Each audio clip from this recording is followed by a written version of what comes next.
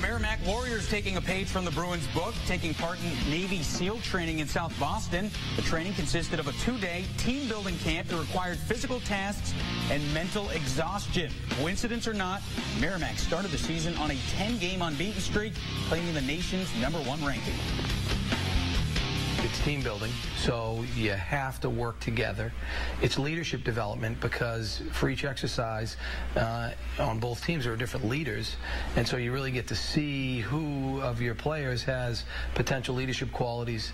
And I'll be honest, for me it was also empowering because if it's just myself and the coaches that are holding these guys to this standard, then we'll be good, we won't be great. I'm only with these guys 3-4 hours a day. They're with each other 24 hours a day. And so if we can get them to the point where they're holding each other accountable, then we have a chance to be great.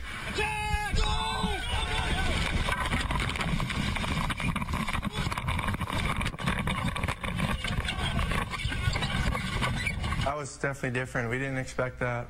We knew we were going to have a little twist from training here this summer, but that was just another great way to bond with the guys and maybe throw a little fun in there at the end. There were some races at the end, but just you got to be very vocal and you got to listen to your leaders, and whether you're a leader or just a teammate, you got to kind of accomplish the mission was the big thing.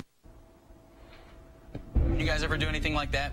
Your playing days at UNH, and if so, how much can something like that, a weekend like that, bring a team together? Yeah, we did a couple ropes courses while I was there, but what those things are good for is they build chemistry, they bring the guys together, and they, like Coach Denny, he said, it allows them to hold each other accountable. And I think if you go into the dressing room of any successful team, there is certainly a lot of chemistry, and they do hold each other accountable, during the games, and that's what you hope to get out of doing challenges like that.